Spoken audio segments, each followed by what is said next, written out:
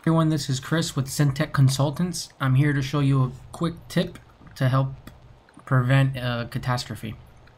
So here at the bottom we have the status connection bar.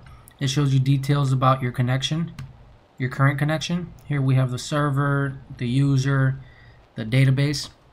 So what I like to do, by default this is always yellow, and what I like to do is I like to change the color depending on the server that I'm connected to. So this helps out. Whenever I'm in development I do green, whenever I'm in production I do red. So this will help me quickly know what environment I'm in so I don't make a huge mistake, so I don't run a truncate table on a production table when I actually meant to run it in development. Let me show you what I'm talking about.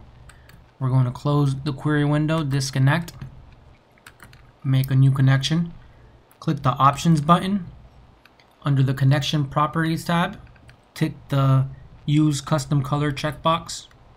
Let's say we're going into development for now. We'll go green. Okay, connect. Create a new query, and as you can see the bottom status bar is now green, and it'll stay green even if you run a query. There you go. Let's do that one more time. We'll disconnect, close the query window. You won't see the difference unless you close the query window. New connection, options, use custom color, select.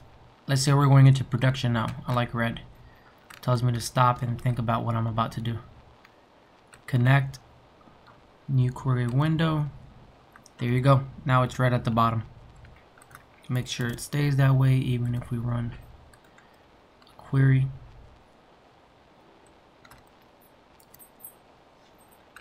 There you go.